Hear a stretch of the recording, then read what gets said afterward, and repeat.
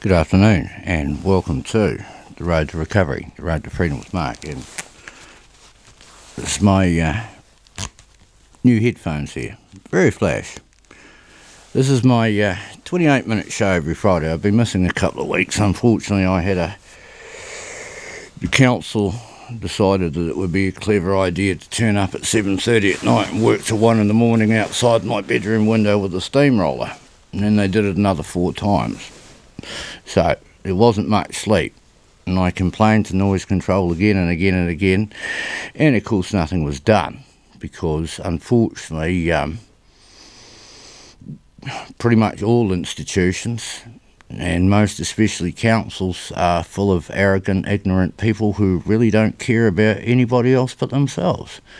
And I said to the chap in the council, imagine for a minute if it was you. Would you not want someone to show you a bit of consideration, a phone call, a note in the letterbox, just so you can make other arrangements? Had I have known you were coming, I'd gone.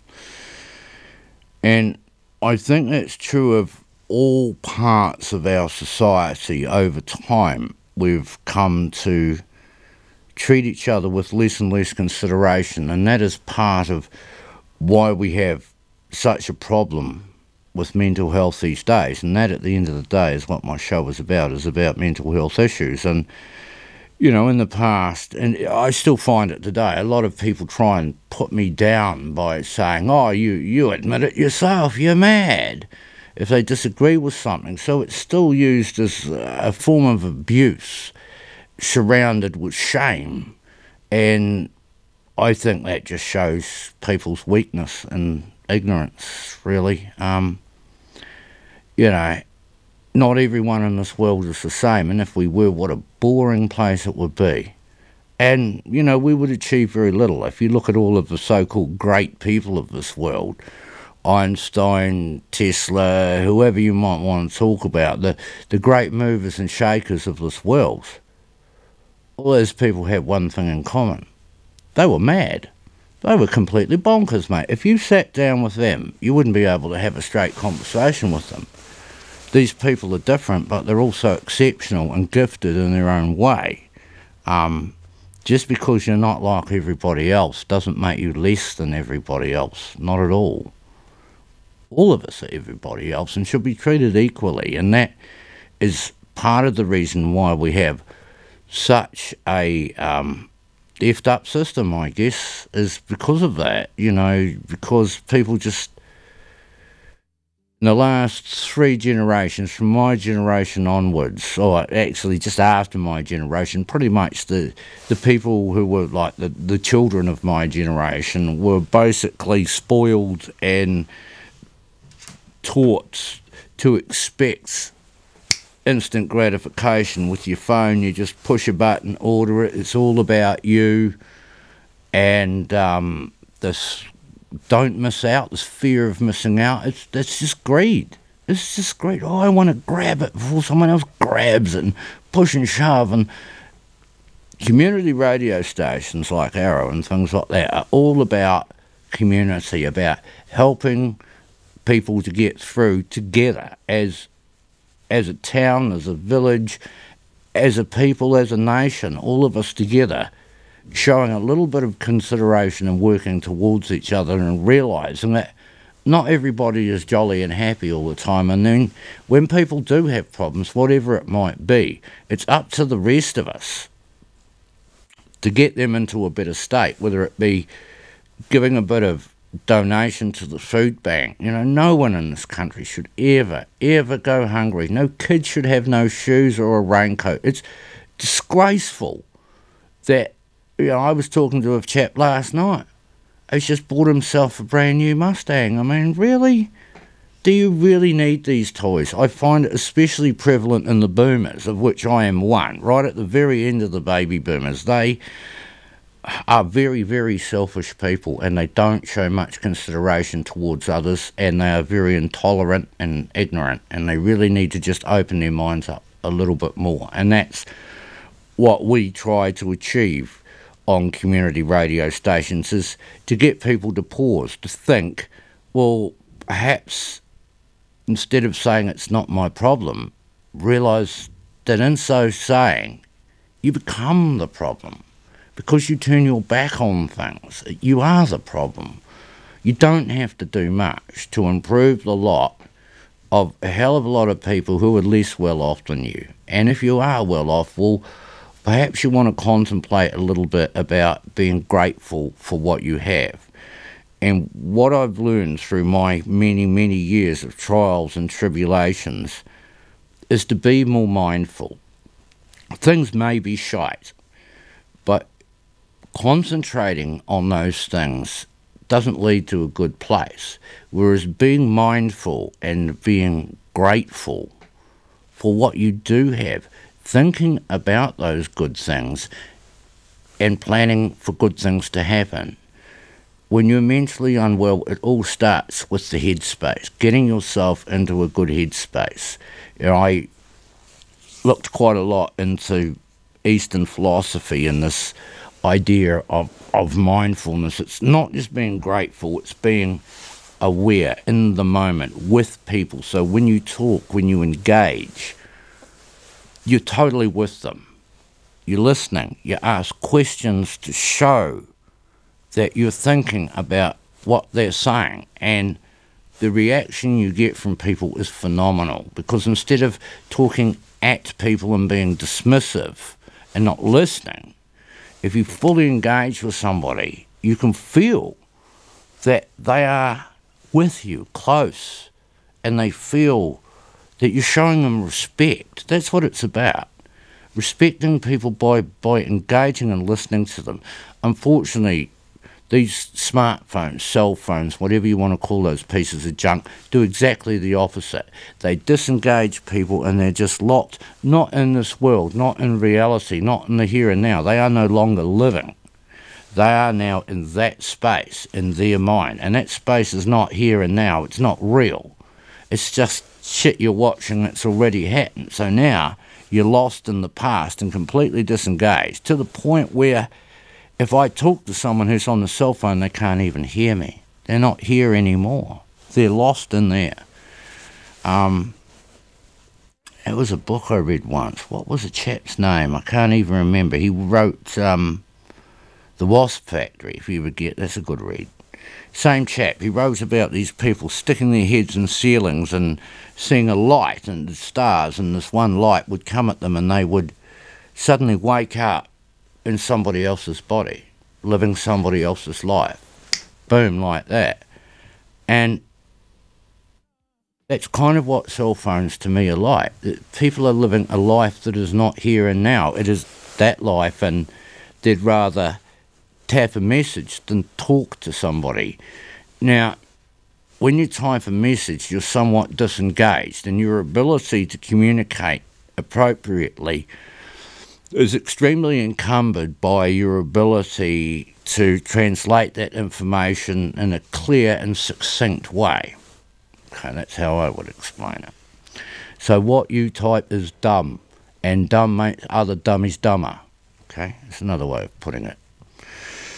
So when you're talking to somebody, you can communicate much better. That's the whole point of it, and that's why I do radio, and I don't just write, because people often lose the plot after a few paragraphs if it's not really engaging them.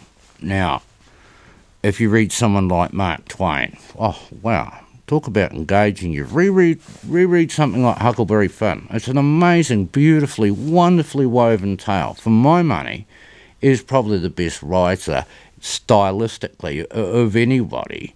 Although if you want impact, then, you know, Charles Dickens. You read Tale of Two Cities, and you read about the epoch of incredulity, and you think, what? And you read it again and again. I remember the first time I read it. I read that statement, the best of times, the worst of times, etc., etc. And I read the epoch of incredulity, and I got a dictionary out, and it's not what Dickens says, although he was an awfully clever man. He made up words like smog, because London in those days, they burned a lot of coal back in the 1880s, and it was a smoke and mist became smog. Dickens invented that word, and quite a few others.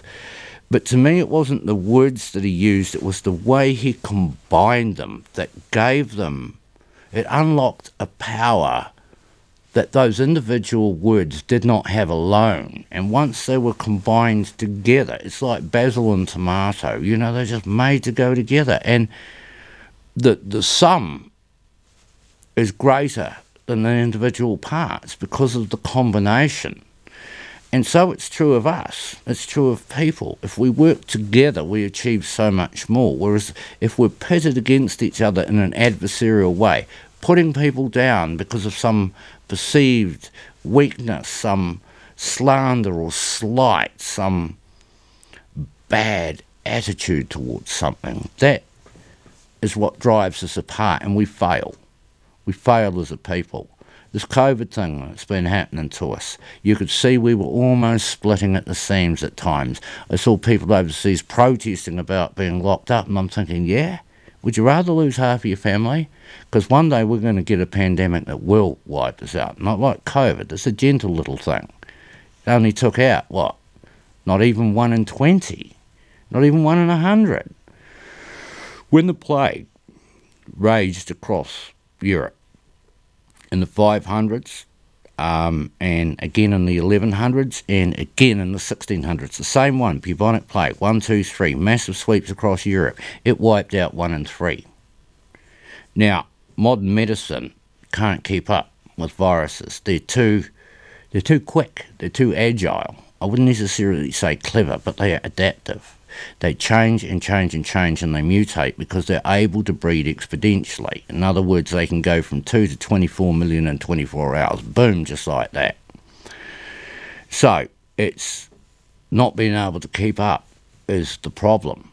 However, what we've seen, with everybody suddenly washing their hands, for a change, by the way, all of a sudden, not only is COVID minimised, but so is influenza. We find there's far less disease. There's more people alive now as a result of a pandemic than what there was before, because people were bringing diseases into the country like influenza and knocking 1,000 people out a year, dead. Check the statistics. It is true. So, tourism was costing us 1,000 lives a year, just for having them here, because they're coming in their winter to our summer full of flu. They don't care. I don't care if someone dies, they don't even think about it. They just hack and cough and sneeze all over people, cough into their hands and then touch things. You know, if nothing else, COVID has been a blessing in as much as it's taught us about how we transmit diseases. The filthiest part on your body, and again, check the statistics, it's true, it's the top end, it's your mouth. Your mouth is far, far, far dirtier than anything else. And when you sneeze and cough, tiny, tiny, tiny little bits of spittle go into people's eyes, up their noses and in their mouths. You can't see it, but it does. And when you cough over something, you cover it in disease. Not just COVID, all kinds of nasty, nasty diseases. The nuts they used to have in bars, I remember they tested them and found at least 5 transmissible diseases, including hepatitis C, in the bar nuts, because people don't wash their hands. So that's all it comes down to. And if people follow these simple things, then the mental health issues, like all the anxiety and the fear and a lot of that, goes away, because you have confidence that everybody is working together. And in this country, in Aotearoa, I find that we do have a leaning towards helping each other. You know, I'm not running this radio station at all. I am doing a show for people who are doing far more than me. And, you know, they're doing the mahi for their society, for their community, to bring people together. When you watch overseas stuff, hey, that's overseas. You can't do anything about that very much, and they can't do much to you. But here, the here and now, is what really matters. Friends, family, and community. You know, these are the things that bind a society together. And I found that a lot of people said to me, oh, that being, you know, locked up was terrible. And I said, well, now you actually can empathise properly with me, because that's how I live every single day and have done for the last 10 years. You know, living in isolation. And that's what happens with people who end up on illness benefits. You know, that, or invalids benefits, they end up isolated from the rest of society because everyone else is working 9 to 5. They have regular sleep patterns and they do their things in the weekend, so they have a set pattern which you are now excluded from. And not only that, the government also says, oh, you have possessions? Oh, no. You have to sell all them. You have a boat? No, you're not allowed to own a boat if you're on a benefit. You're not allowed any possessions. You're allowed a car, but it's got to be a shitty one. You can't have a flash one. You know, you can't have anything decent in your life. Antiques, no. Sell all those. You have to be poor. You have to be flat-ass broke and totally dependent because that's the rules. Which to me violates people's human rights as far as I'm concerned.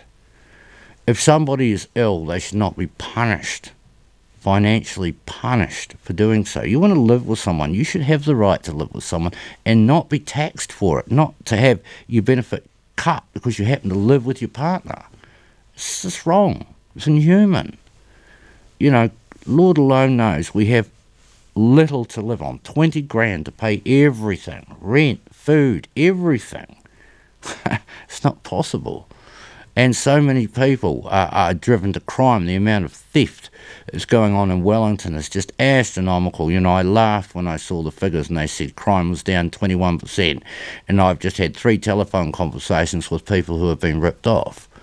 You know, there's a big demand for electric bikes. There's not that many coming into the country, so they're a target at the moment. And, you know, I've got mine locked well away. And please don't tell Wins that I've got an electric bike. It was a gift from my family. I didn't buy it. I don't have that much money. And it's a wonderful, wonderful thing that I enjoy, and it's great for my mental and physical health. I've found it extremely beneficial, and it's helped me to get out and about.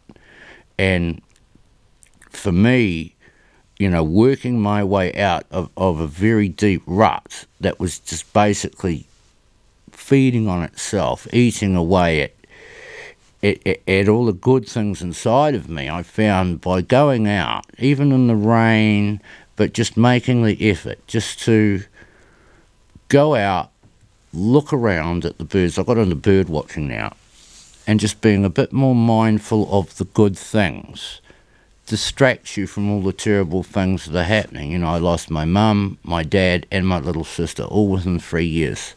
You know, one after the other, boom, boom, boom. Very, very hard thing to handle, people falling apart and crying and weeping and carrying on, and it tears you in too. But you got to get on with life, and you can't just live in the past or live for mourning. And the hardest thing is to get over something. And it's right to mourn people, it's right to miss people. You know, you love them, and it's hard. But what I'm saying is life is for the living, and you have to think about how you can move on in a positive direction, and it is always looking at the plus, not concentrating on the minus, but looking at the positive and thinking, what can I do? How can I go forward? Yourself first, but also take others with you. Show compassion by all means, but try to keep moving forward in small ways and small plans. Give yourself something to do, a little achievable goal that you can concentrate on in as much to distract you from your problems, even if it be temporarily. And you can have a little bit of enjoyment because you don't have enough to be drinking booze or going out to concerts. I mean, it's not possible in my situation. But you can do things that don't cost you any money. I like playing cards, the old playing cards, Euchre, 500, that sort of thing. You go around, you know, and sit up and drink some coffee or tea and play some cards around someone's house one night. Really good fun. It's something that people in cities don't do much anymore. And, you know, you may even find that you've got a group of people together and you can maybe get maybe a game of Scrabble at the op shop, cost you a couple of bucks, and, you know, endless hours of entertainment and good fun. And it's not just about playing the game, it's socialising, chatting. Maybe you could have a meal together, all chip in, you know. It doesn't have to be anything too flash, but a nice meal, a cup of coffee on a cold winter's night, It's easier to heat one room for 4 people than it is 4 rooms for individuals just sitting there watching telly turning into couch potatoes. So what I'm trying to encourage with my show is more social engagement, because it's good for people's mental health to talk to people and to do something together that's positive, rather than just be on those effing cell phones constantly. It's nonsense. My brother-in-law's daughter was fixated on their phone last night. I said, "What are you watching?" It was Shortland Street. I said, "Do you do that all the time?" She said, "Yeah." Well, I didn't say anything too disparaging, but I went, "Oh boy, wow." And I kind of thought, well, I'd much rather have a conversation with you right now, and you can watch that rubbish anytime, you know? So this is what my show is about today, is just encouraging people to try and get together and break bread together. That's always the greatest way. It uplifts you in a spiritual sense, not just in a physical way. And it's good to mix if you can. The worst part about suffering from depression or bipolar or schizophrenia, the worst thing about it is when you're isolated, because your problems tend to feed on themselves. And the more you lock yourself away, if you're just in the dark on the couch watching telly all day and all night, alarm bells should be ringing that this is not getting better. And it's all right to ask for help. And by help, I mean a professional, right, who can actually make some suggestions and direct you in the right way. And be open to that. Be open to listening to people who have years and years and years and years of experience. Take on board these suggestions and try and just do 1 or 2 things positive to get that ball rolling. And you'll find, once it's rolling, there's momentum. And it encourages you to do more, as it has done for me. And, you know, I would love to be able to afford one of those Zoom cameras to take some of the photos of the birds, but it's really good for me to sit down by the river and just enjoy it, enjoy what's around me and get lost in that, rather than just think about all my troubles all the time. When I'm at home, sitting at the table having a cup of coffee and a piece of toast, I think about my problems all the time, and it just consumes me. It's all around me, an all-prevailing fog. So, you know, just getting a bit of fresh air makes a huge difference. Man, you know, time runs so quick. I think we've got something like about 2 minutes to run. So before I finish for the day, I want you to think about that. I want you to encourage your friends to tune in to things like Arrow and Wairarapa TV. You know, it's a great little show there that highlights all different things going on around the place, and try and support live bands as well, because you've got to remember that musicians really, really struggle to make a living in this country. It's extraordinarily hard. At the moment, Herb's doing a tour, and there's the Pink Floyd Experience. They're doing a bit of Tom Petty as well, so they're kicking around, not just the big bands, but those smaller bands. They are so good. Luckily, my sister showered me a ticket to Herb's, so I'm really looking forward to that. The Pahia Tour Club Hotel tomorrow night. Be there or be square. It's going to be a fantastic show. Those boys are amazing. So, you know, try and support local business and local musicians and stuff, especially now with the COVID. Let's just try and make this community a little bit better by supporting those things and engaging in people a little bit more. And, you know, put your cell phone away for a while. Don't just be on it all the time, because, you know, it's not nice. And in finishing, I just want to say thank you very much to the sponsors who sponsor the show. Most of them are trusts in New Zealand On Air and the likes, and it's through their generosity that community radio stations like this can happen, and through the support of all of our listeners in the beautiful and sunny Hawke's Bay and the magnificent Wairarapa, and I must say the Kapiti Coast is pretty damn fine out there too. You know, you're very, very lucky to have not just you know, all the great beaches, but Kapiti Island, if you can get out there, it's amazing. Ward Island too is a great little fishing spot, and all those places down that Kapiti coast. I remember Raumati South we used to go to when I was a kid, and back in the day you could get whitebait there. I wouldn't encourage it now, you know, leave a native species alone now, I think. But yeah, great little part of the coast. We're very lucky to have such fantastic places in this country, and it's nice to get that sort of support from the listeners, and I'd encourage you all to you know, spread the good word. And other than that, of course, Wairarapa TV, and last but by no means least, I guess we should put them first, Veronica and Michael are Trojans who do a fantastic job. They could probably be extraordinarily well paid working for a much bigger organisation that really doesn't give a shite about people, but they do it because they care about their community, and they do tremendous work behind the scenes to make all this stuff roll seamlessly, so a big thanks to them. I hope you enjoyed my show, food for thought, and I'm hoping and praying that I'll make it for next Friday, but that's in the lap of the gods, so we'll see how we go. But all things being equal, I'll see you next Friday, so thank you for tuning in, and bye for now.